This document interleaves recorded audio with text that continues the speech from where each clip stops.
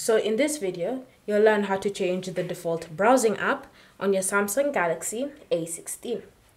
So the first step is to open the Settings app. And in Settings, you want to scroll and tap on the option Apps. Under Apps, select Choose Default Apps. And then from here, you want to tap on the category labeled Browser App.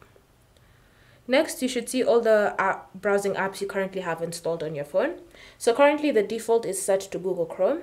However, if I want to switch it, say to Microsoft Edge, I can just select it like that. And now that will be my new browsing app. So any links that I open up on my phone will open in Microsoft Edge.